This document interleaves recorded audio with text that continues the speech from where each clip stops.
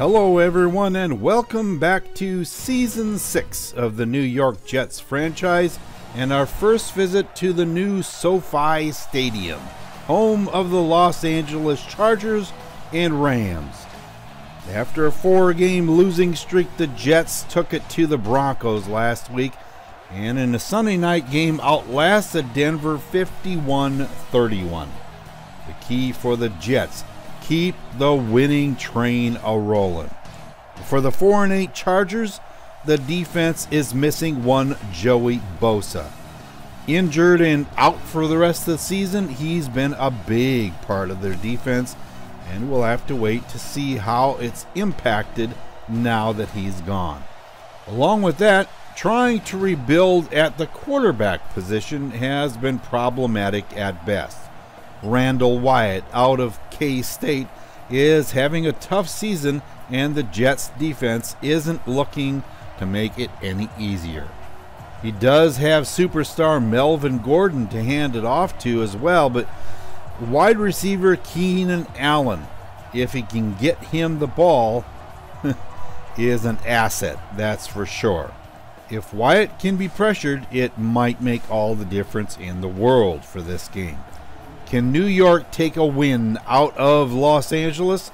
To find out, let's watch as the Jets collide with the Chargers here on the Football Freaks Sports Network.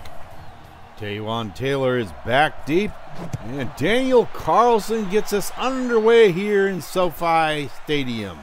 Taylor takes the knee, and that brings the ball out to the 25 where the Chargers will start their business. There's the numbers on Randall Wyatt: 5 interceptions, 324 attempts, so that seems to be good. It's just, it would be nice to see a few more touchdowns in there. And the opening play, Melvin goes down in the backfield. Lawrence gets to him back at the 23. Gordon alone set back. He gets it on the counter play, and he can't get out of the backfield yet again. Wyatt now in the shotgun. The Jets with a single high look, and the throw is deep and caught. Brian Poole tried to make the interception, but a 24-yard strike to Mike Williams. And here is the Chargers' offensive attack. Melvin Gordon is the center of that running game, and they're going to depend on him a lot today, I have a feeling. 2nd and 7. Madison can't get anywhere. 3rd and 7 now. The throw goes out, complete to Taylor to the 39 of the Jets. And a first down for the Chargers. Play action pass, and it's incomplete, knocked away by Ramirez. 3rd and 10. Wyatt back to pass, throws, and that one bounces off Cashman's arm. And that's all for the Chargers' first drive. The Jets come on the field. Sam Darnold with 12 interceptions, 285 attempts, and just over 2,600 yards. Trying to improve on that today. The first play is a pass complete to Chris Herndon that nets a 5-yard gain. Now the pitch out to Jackson, and he can't get anywhere either.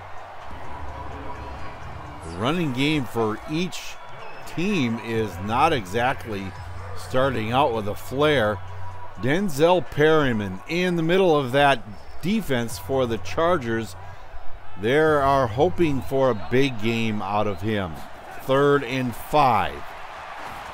The pass is complete. No, it's knocked away by Adderley. Jordan Thomas trying to make the catch has it knocked out of his hands at the last moment. Now the Chargers start at their own 35. The ball goes to Gordon. He spins his way. First down out to the 45-yard line. 2 DBs back for the Jets. Gordon Takes it onto the leg, give, and has the first down into Jets territory at the 42. Now 2nd and 9. The pass goes to Hunter Henry, complete at the 29, and another first down for the Chargers. Madison can't get out of the backfield. 2nd and 10, out of the I formation. Oh my goodness, a hole was opened up for Gordon, and he didn't stop until he got to the 19. Madison up the middle of the field, gets the first down to the 13. Now 2nd and 6 from the 9. Madison takes it, and he's in the end zone. Touchdown, Chargers. So with that 9-yard scamper, Alexander Madison puts the first points on the board in this football game, putting the Chargers up 7-0. Now can the Jets answer back from the 25-yard line? Jackson alone in the backfield, takes the delay, give, and gets all the way out to the 35 for a first down. Jackson alone in the backfield, motion, and a counter play. Jackson breaks through the line, 30, 20, 10, nobody's gonna catch him. Touchdown, Jets. A 65-yard touchdown run. It takes the Jets all of 2 plays to answer back, and the game is tied 7-7. Brings us to the end of quarter number 1. White out of the shotgun. 3rd and 8. Pass is complete to Henry, out to the 38-yard line. First down, Chargers. The Jets in a single high look this time. Gordon is taken down in the backfield. Lorenzo Carter breaking through the line and getting them for a 4-yard loss. On 3rd down, the pass over the middle, complete. A 31-yard strike to Keenan Allen and a first down. From the 33 now, the pass is complete to Allen again, but there is a flag on the play. That one's coming back. And the Chargers are going to be minus 10 yards. Deion Dawkins guilty of the hold. 3rd and 18 now. Pass complete on the crossing pattern to Mike Williams. Doesn't get the first down, but he gets to the 27, and from there, McClellan puts it through, and we have the Chargers in the lead yet again. 10-7. Darnold out of the pistol from the 21, throws across the middle, complete. Carl Arsenault out to the 34 and a first down. 3rd and 9. The pass over the middle to McLaurin, and he gets another first down for the Jets. And 2nd and 10. Darnold goes down.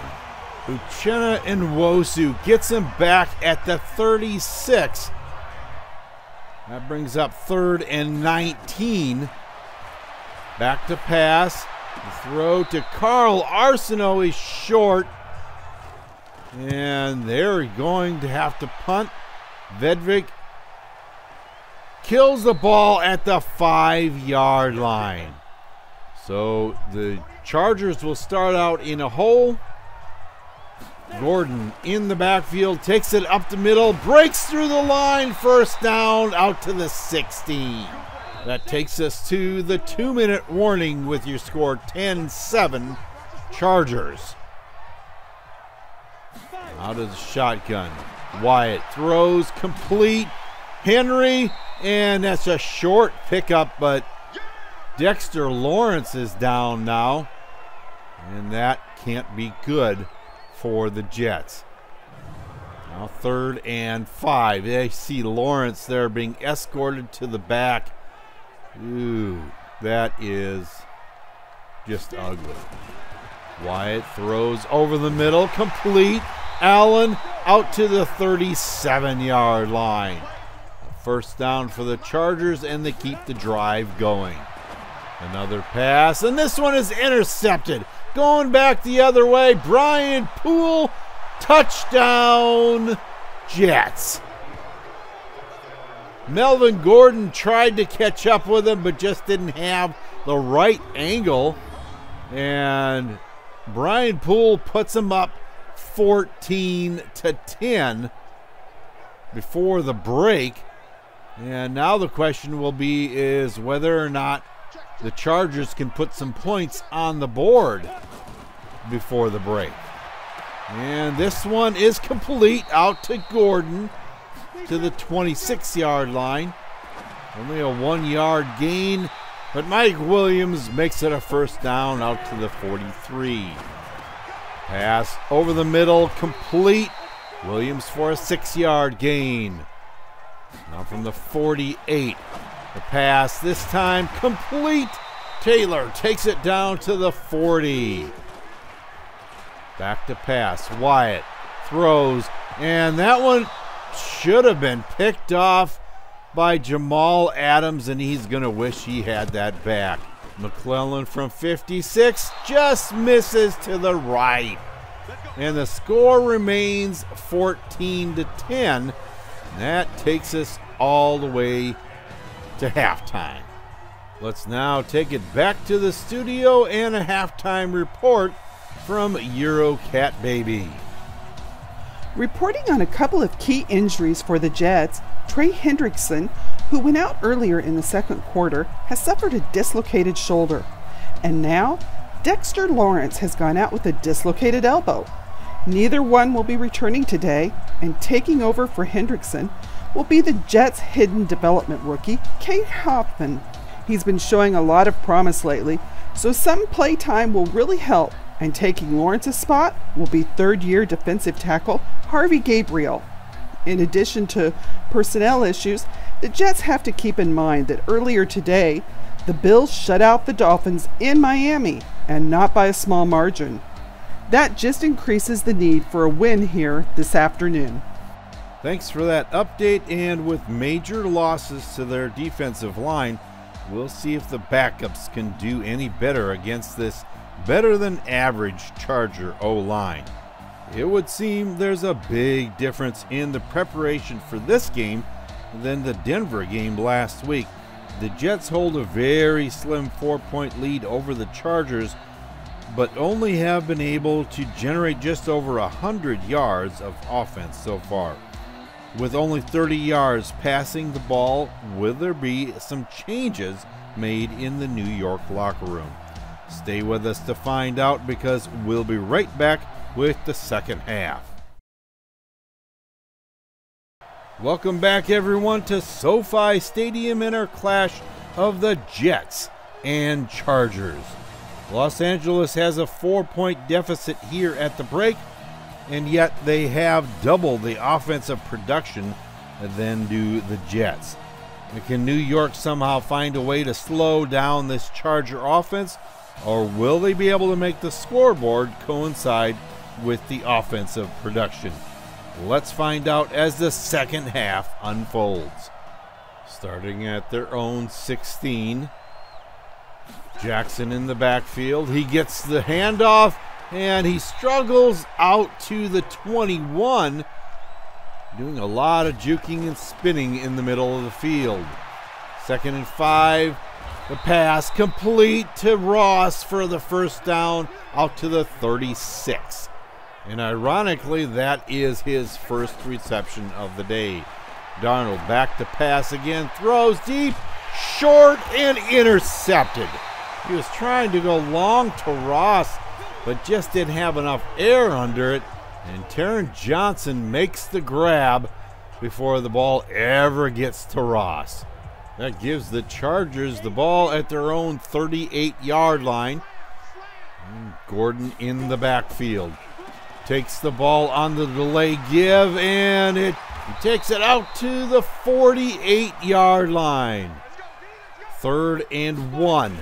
Out of the I formation, Gordon takes it up the middle and gets just enough to move the sticks. At midfield now. They give it to Gordon again. Has yardage into Jet territory to the 42. Madison on the carry, gets the first down. Just enough to move the sticks again. And Leonard Williams is down, being looked at on the sideline, and at least that's better than being escorted to the locker room. Wyatt throws complete to Keenan Allen at the 27-yard line. Now the handoff to Gordon, and he is taken down in the backfield.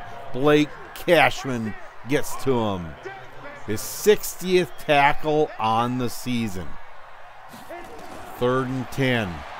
Back to pass again. Wyatt connects with Madison, and he doesn't get the first down. Cashman there on the stop.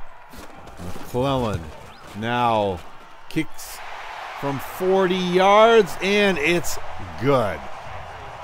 14-13, the Jets still have the lead, but after a Jet 3 and out, the Chargers have it again.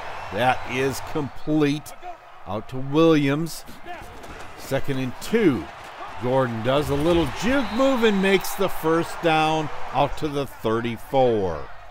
Gordon staying in there. He gets the ball again up the middle, and he's out to the 39-yard line, and that takes us to the end of the 3rd quarter with your score 14-13 Jets. The pass over the middle is incomplete, intended for Williams. That will bring up 4th down, and the Jets get the ball back. From the 30-yard line, Darnold dances around in the pocket, and wait a minute, did you see that? There was pass interference, and it didn't get called. The pass this time goes to Herndon, and a leaping catch at the 49, and a first down for the Jets. 3rd and 7, Darnold drops back, throws, and it's caught. Carl Arsenault down to the 26-yard line. Dawson Knox now in motion to throw over the middle, complete to Ross, and that's a 9-yard pickup. So Jackson gets it and takes it the rest of the way to the 16 for the first down. Now on the play action pass, Darnold out to backs all the way to the 30, and he completes it. Jordan Thomas makes the grab at the 5-yard line. 1st and goal, and Darnold goes down. Sacked again by Nwosu. It is now 3rd and goal from the 12. Darnold back to pass, throws, and it's complete in the end zone. Carl Arsenault.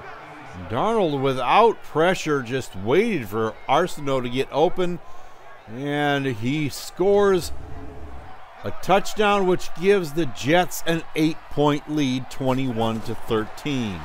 So the Chargers need to score a touchdown and 2-point conversion, and that one is complete out to the 42-yard line to Taylor.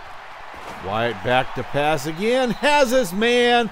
Taylor makes the grab at the 48. 2nd and 3.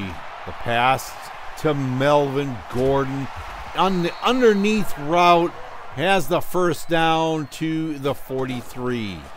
Wyatt backpedaling, throws to Gordon, and he's caught in the backfield.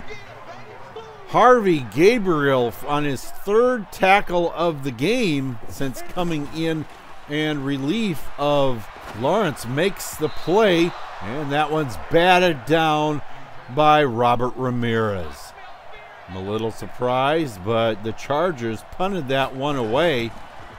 Darnold running around in the backfield, finally lets it fly, completes it, but it's a short pickup, only a yard. And there we go, a run play. Josh Jacobs takes it out to the 29. And 3rd and 1 is, and the call is up the middle to Trayvon Wesco. First down, Jets. Now from the 37, the draw play. Jackson reverses the field, gets all the way out to the 43, and that takes us to the 2-minute warning. Now if the Chargers can get this ball back, they could tie up the football game. But Jacobs gets the first down into Charger territory at the 48, and that might do it right there, folks. And the Jets in the victory formation, and that indeed is all she wrote.